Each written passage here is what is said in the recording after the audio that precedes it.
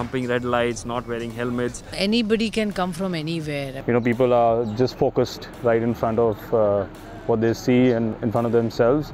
They don't really look on the side view mirrors or the rear view mirrors to, you know, be aware of who's traveling on their left side of the car or on the right side or the rear quarter or the right quarter. So those are the blind spots. People not following lanes, coming out of the opposite way. Initially, people didn't think that safety is value for money also. There's an overall focus on safety, which is being reflected in us wearing seat belts, walking safe on the roads and so on.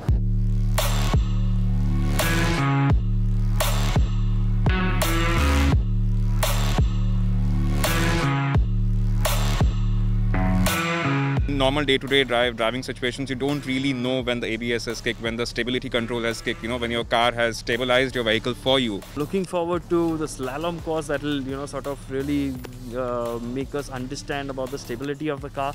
Also, there are some road signs that have been put up. When you're in an emergency situation, the brakes are the things that get you out of jail or, you know, get you out of that hospital. Or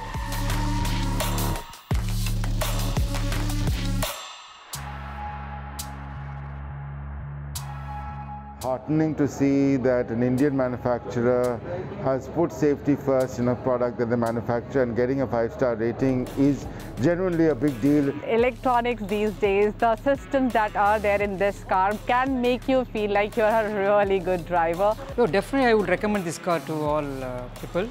It's very safe. It is a fantastic car it is actually. Mahindra has always taken safety of our vehicles very seriously and tried to stay ahead of the curve. Our vehicles have always been known for their tough and rugged build.